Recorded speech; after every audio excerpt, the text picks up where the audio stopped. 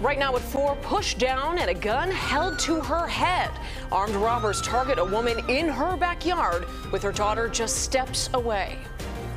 It was a total violation of safety. And it happened in our backyard. Tonight, CBS 2's Marissa Perlman is in Beverly, where the family is coming to terms with the ordeal. I thought that I wasn't going to be here anymore.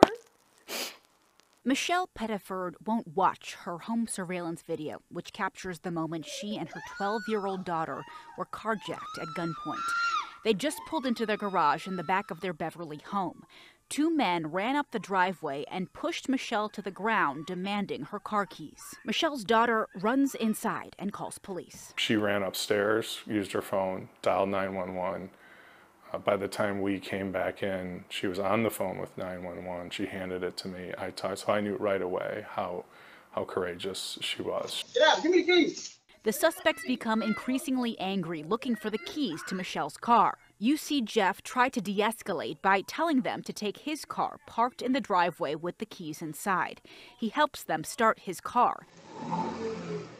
The 2 suspects eventually jump into his car and drive off, leaving the terrified parents on the ground in their own backyard. I looked at how they treated my wife and daughter, 12-year-old, and I know that they will hurt and kill people. And they're out there now, doing the same thing.